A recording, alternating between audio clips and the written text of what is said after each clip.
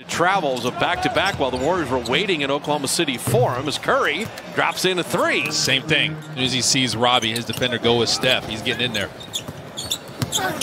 There's Draymond on the kick.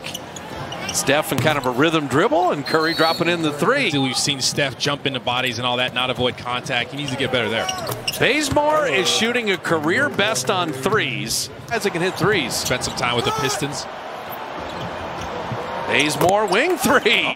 Maladon's going to be a good point guard in this league. Steph Curry dropping in another three. Then alive.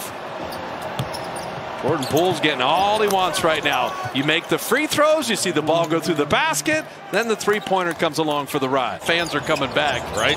Be fun. Jordan Poole.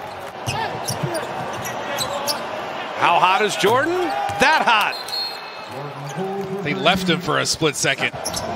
Kick it back to Mulder. His three is perfect. Those drives. Small ball center with Steph that set that screen. And Damian Lee the three.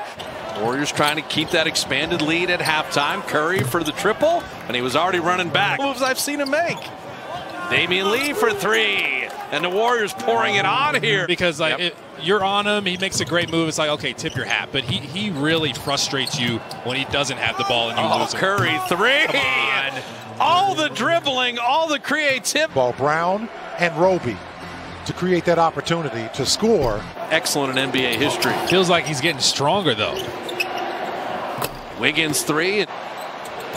It's an hour earlier, too. Tonight was an hour late due to testing for COVID. They're everywhere. Well said.